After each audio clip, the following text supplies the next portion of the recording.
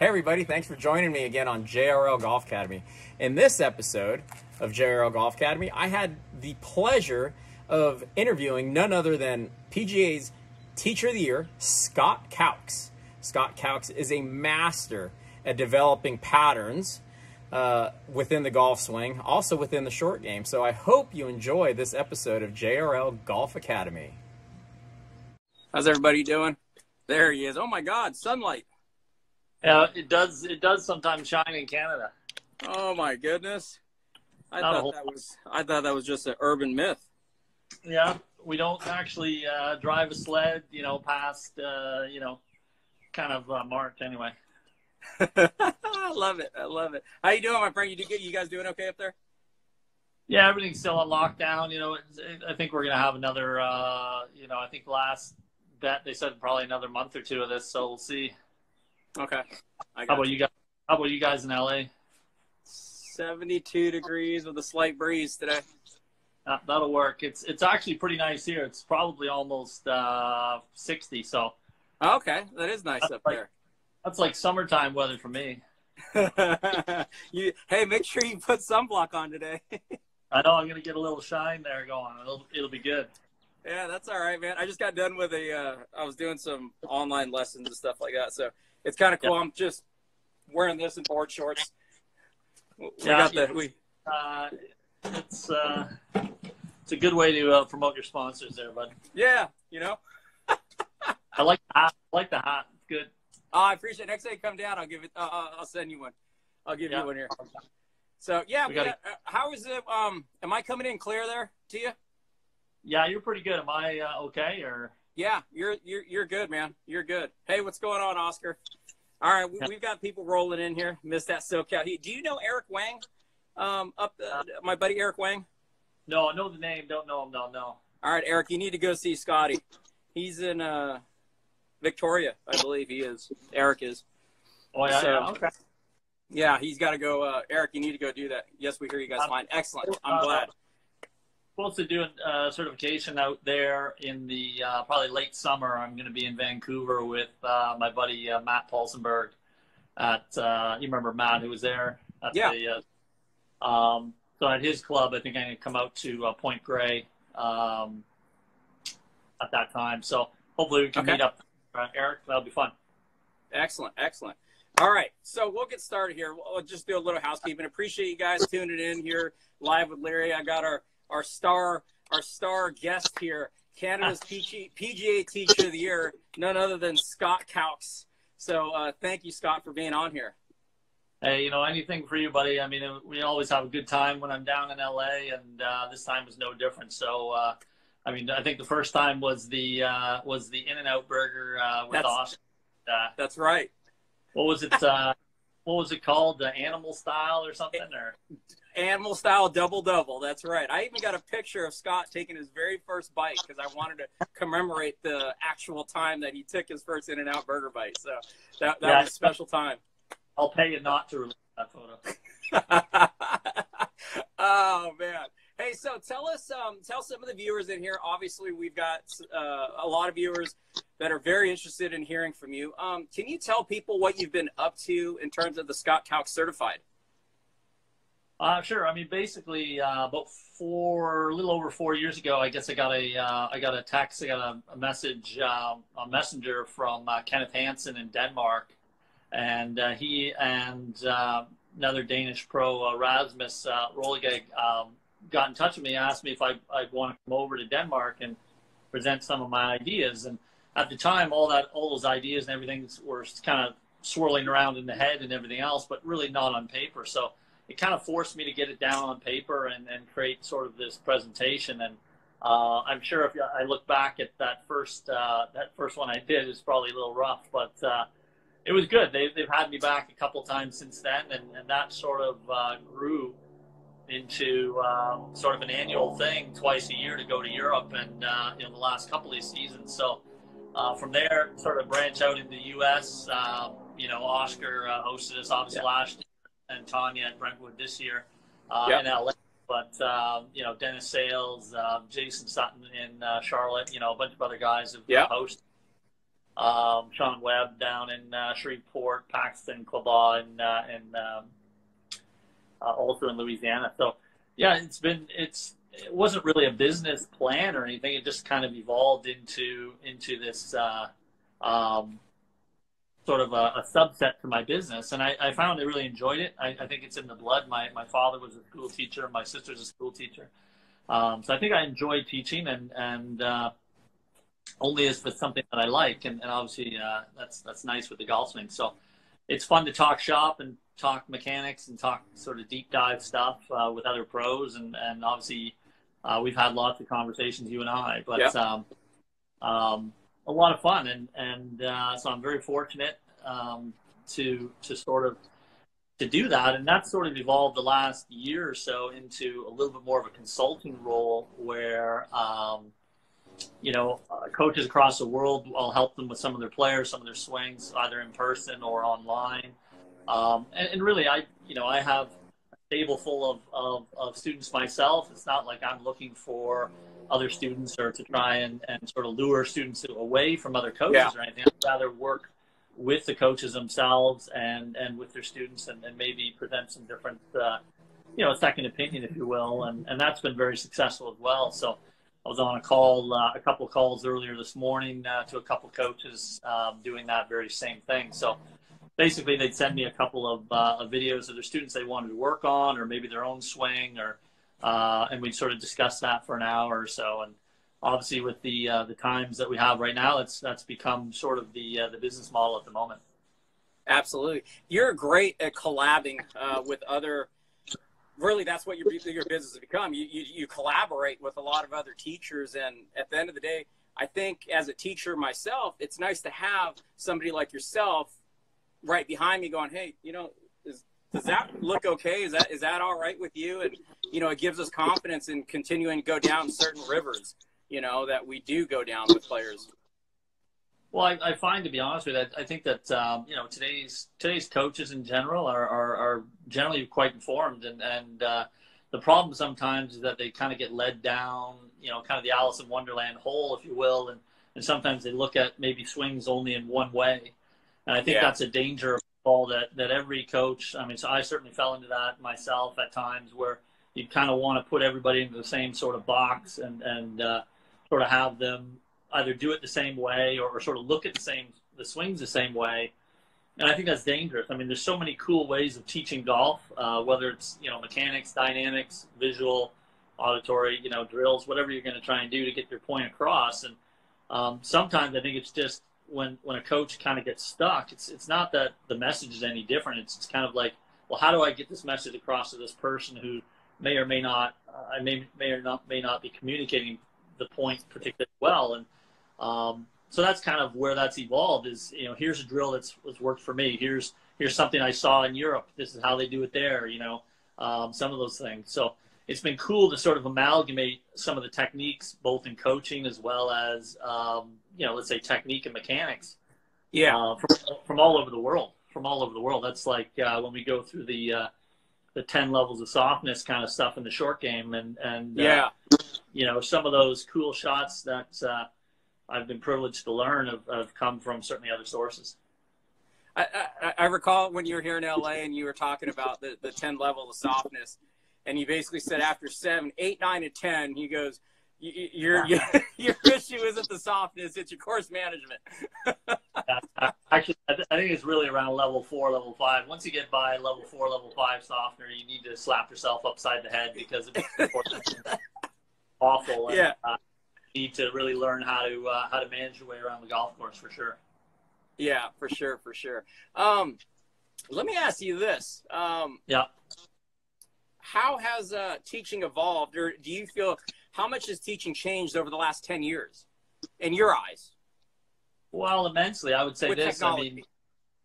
I think technology has been great. I think it's more that the application of the technology, and that's where all of us as instructors, I think, are required to be educated in some manner to, or let's say continuing education to sort of stay up with some of the things, because it's not that it necessarily disproves what you taught before or really changes necessarily your message or even how you would necessarily teach it to a player.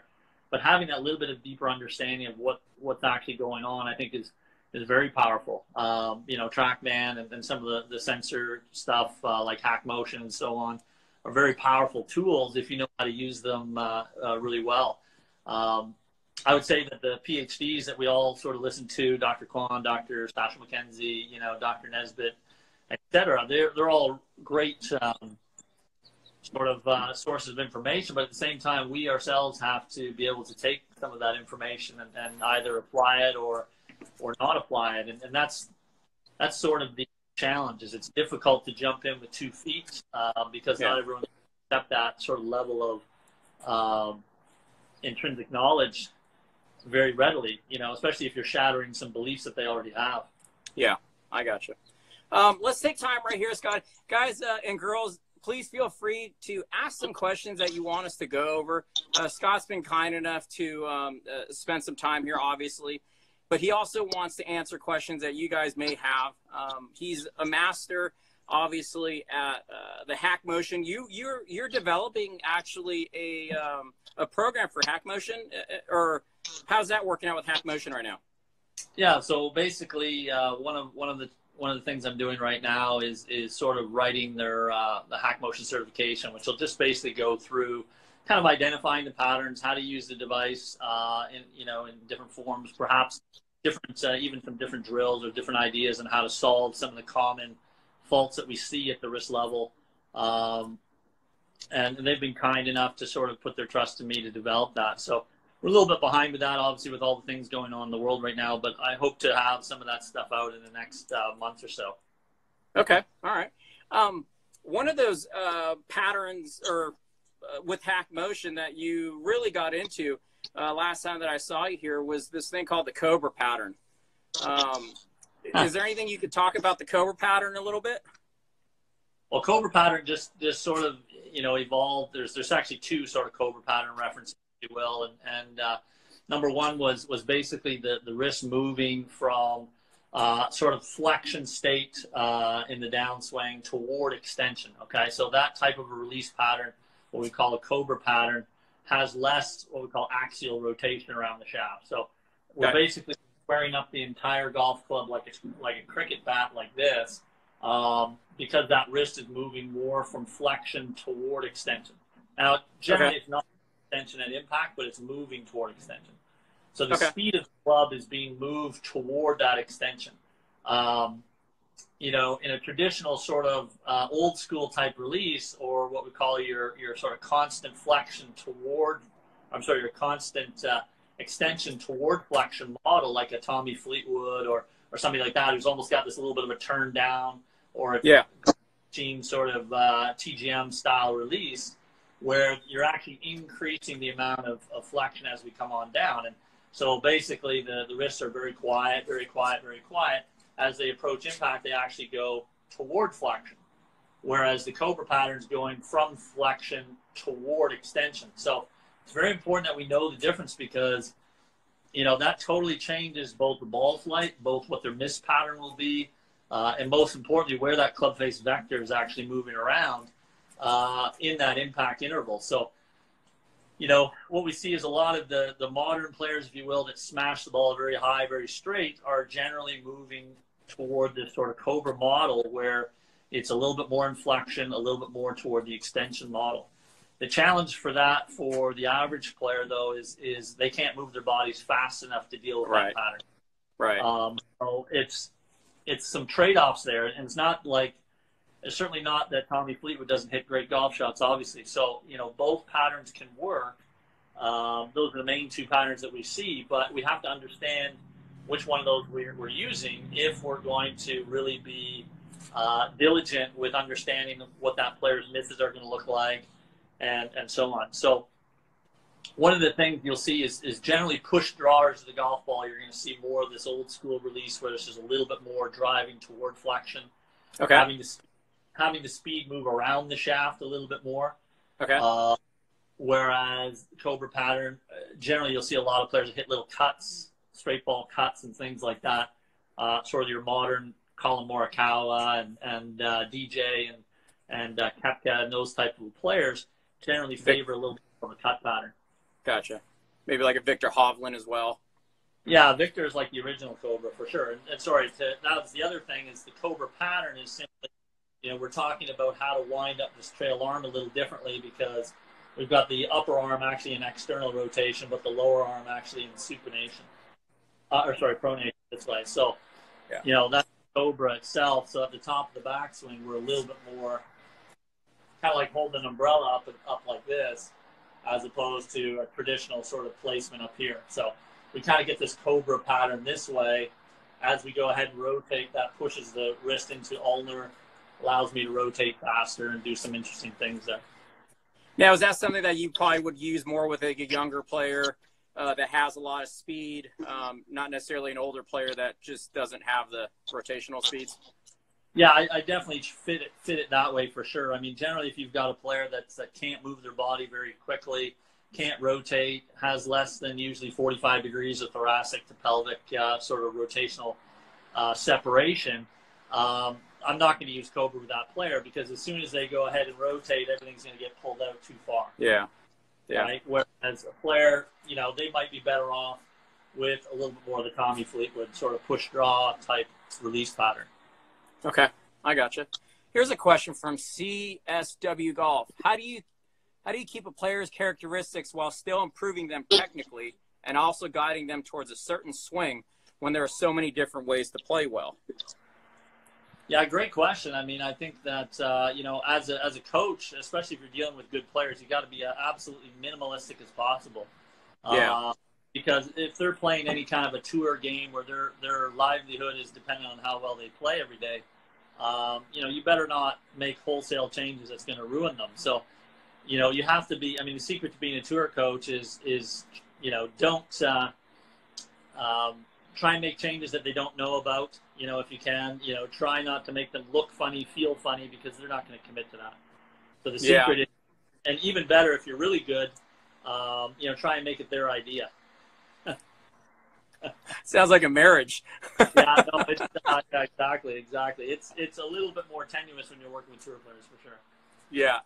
That's a great point there. Here's a good question that I think a lot of people often ask. What role do the arms play in early transition? Well, it depends a little bit on the pattern, really. But, if we can, the biggest thing for most players to understand is everything that you do, at least if you're a decent player, is depending on what you do with the club face. So if that face gets open, you're generally going to see players have more pull down in early transition, okay? Because they're using that apparatus to help them square the face up. Okay. If a player is in a little bit more flexion, already sort of preloaded with that face, generally then we can kind of keep our arms up and rotate and, try not to let out the arms as quickly. And that might be a benefit, from both a power perspective, but also a control perspective.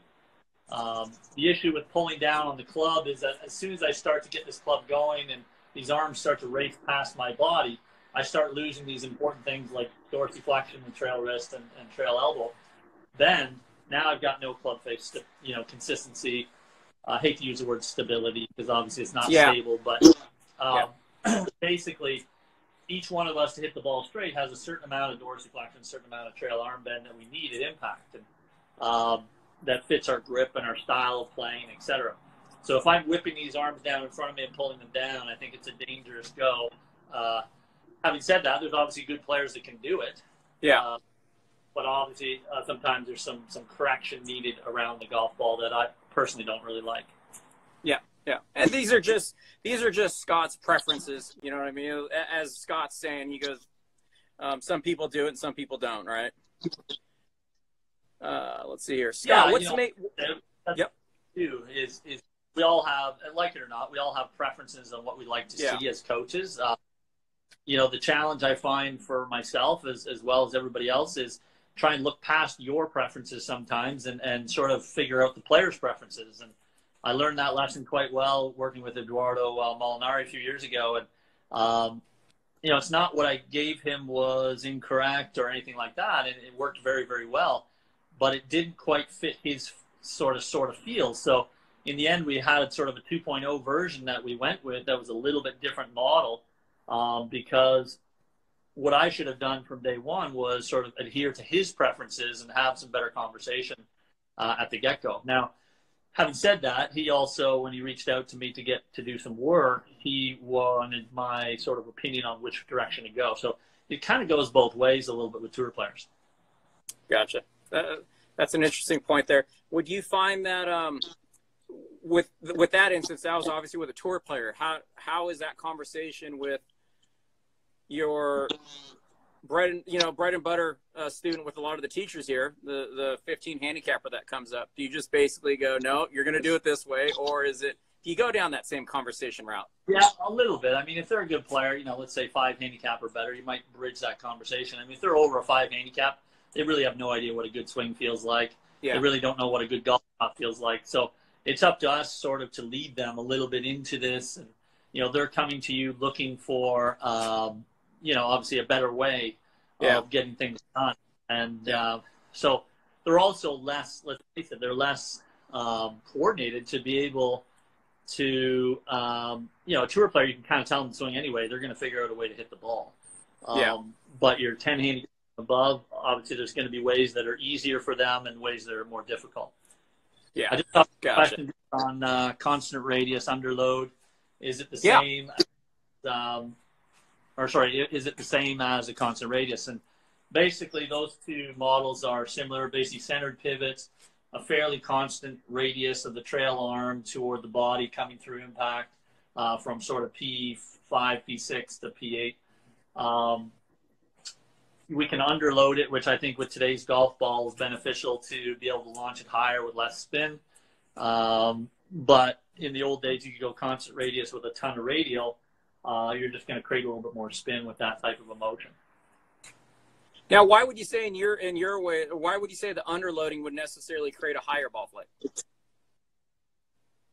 Just because basically the width of arc at the bottom is going to be wider. You're going to, generally you're going to have a little bit shallower approach to the golf ball.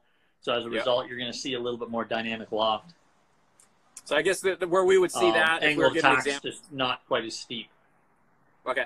So if we saw that, like an example of players like a Steve Stricker is a big time underloader versus a Sergio. Obviously they can still hit the ball high and do anything they want at that level. But they're actually they're varying up their release pattern a little bit to be able to do that. They might even hang back like Sergio. Anytime he wants to hit it high, he just kind of leans back a little bit more and obviously applies a little bit more loft to it. But in general, you'll find, with that shallowness, it's a little easier to create that sort of up and out swing direction on the driver being a little bit underloaded. Yeah, I found that helped me out a lot too, Scott, when you showed me that. Scott, what's the first thing you look at in a new student swing? Ball flight from Mark Millie. It kind of depends again on the level, but if they're a good player, generally we're gonna have a conversation of that, because good players, it's usually not the ball flight they want, it's getting rid of the ball flight they don't want. So a lot of times we're tailoring the instruction around that. Most good players obviously don't like to hook it, so some guys want to build fades into their swing or whatever happens to be, and that's okay. And if that's the direction they want to go, it doesn't necessarily mean they're going to play any better, but for them, a lot of it's sort of confidence related, where if they can eliminate that shot the majority of the time, they feel like they can go out there and be a bit more aggressive and play a little bit more fearlessly. Gotcha. Good point there. Tom Duncan Golf asks, "Hi Scott, do you have a grip preference in relation to face control? Thanks." Well, that's a very difficult question to answer. It just depends again a little bit on what the pattern the player is looking for.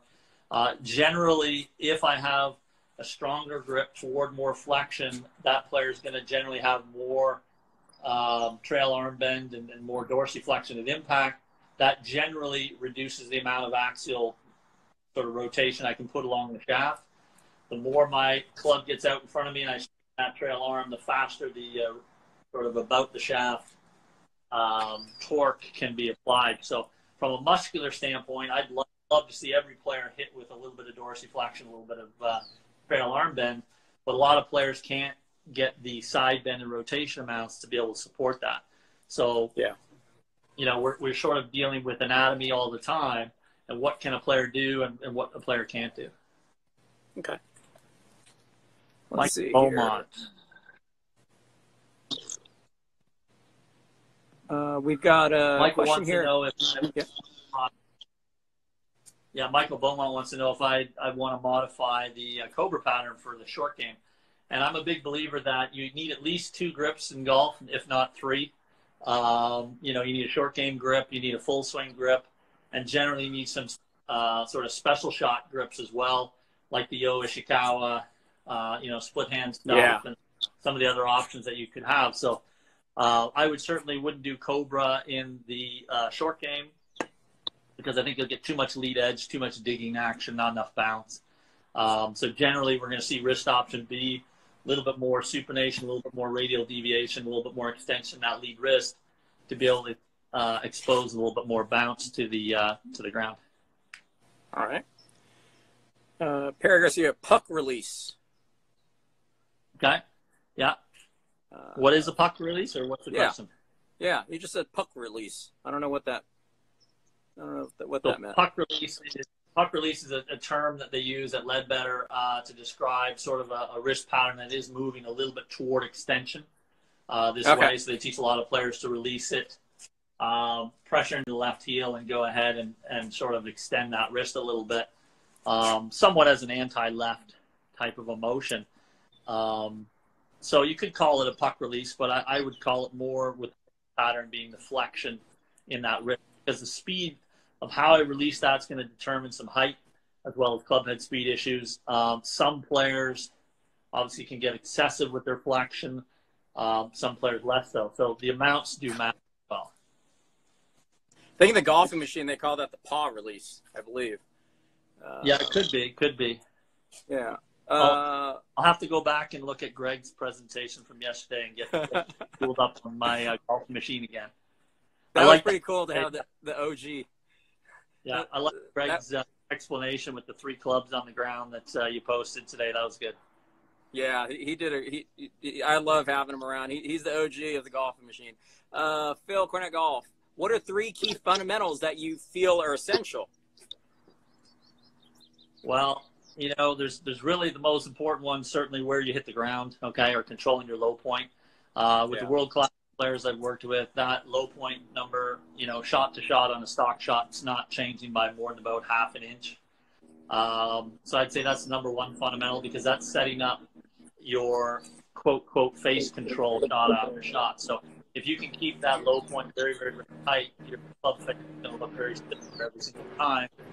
Since club face roughly 75 to 85% your start direction, I would say the low point first would give us some face control, also gives us our path, because combined with the the swing direction and that low point, getting that angle of attack and ultimately the path out of that number. So low point first, that's going to set up the timing of the face. That would be second. Now, how I achieve that fundamentally is going to be that's another story. So, okay, yeah, it is another story there. Golf's about death grip, or talk death grip. Why does it make swings look so good, and why it makes contact flight so pure? Sorry, death gripping the club makes it good? Yeah, I think he's probably talking about a really super strong grip, is my guess. Oh, okay, like a four knuckle grip or something. Yeah, generally, yeah. Most players, basically the way the wrists work is the more you push a wrist toward radial deviation, it wants to move into extension. Okay, so if I start with my wrist in extension with a very, very strong grip here, that generally will allow me to cock this radially much further than if I don't go into extension. So for some players that might feel very powerful. Generally creates a much more negative angle of attack, which feels awfully nice when you're smashing 8 irons, but doesn't work so well when you're trying to hit 3 irons up in the air. Yeah. Maybe he was also talking about like how you were talking about the face getting a little stronger at the top. That there's less to do coming down, which would also make the swing look a little bit aesthetically better. Well, I think, yeah, you'll see less flip and all those ideas. You know, when a player is a little bit stronger, a little bit more toward flexion, they've already sort of pre-loaded impact to a certain extent, or impact alignments here and here. So now they can just sort of focus on creating speed and creating whatever pathway to the golf ball they need to hit, whether it's that little fade or little draw or whatever it happens to be. So I do think there is a trend there. I think you'll continue to see, let's say, the modern player be more toward flexion, a little bit stronger face as we continue to go along, simply because the ball launch is quite a bit higher. Thanks for watching, everybody, the JRL Golf Academy. Please make sure to link and comment down below. Make sure you subscribe and turn on that little bell for notifications. And we look forward to seeing you on the next JRL Golf Academy.